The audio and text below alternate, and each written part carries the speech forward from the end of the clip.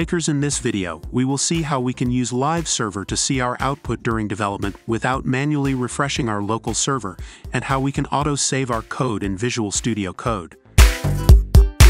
For this purpose, I have created trial.html file in desktop.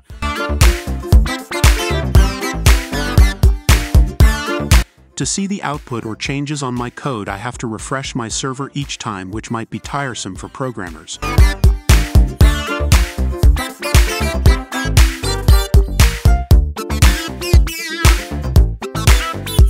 To avoid such challenge, we need to install Live Server extension on our Visual Studio Code editor.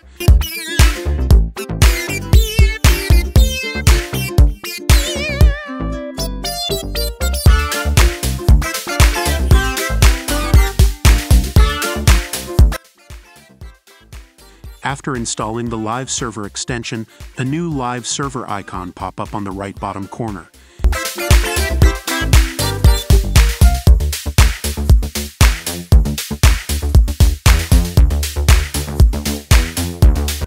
To use Live Server, I have to open the folder which I used saved my project, in my case desktop.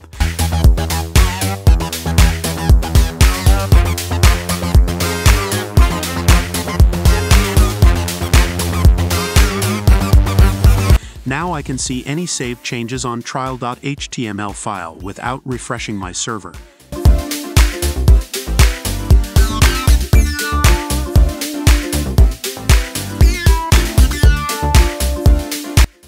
I can put my server and Visual Studio Code editor side to side to see both windows simultaneously.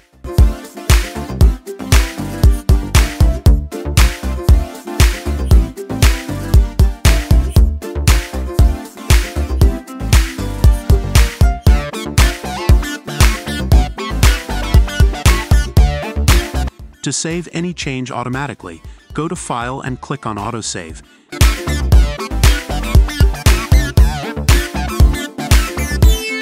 Now any change you made to your project is auto-saved, and you can see any change on your program in your server without refreshing your server. If you find this content useful, please subscribe.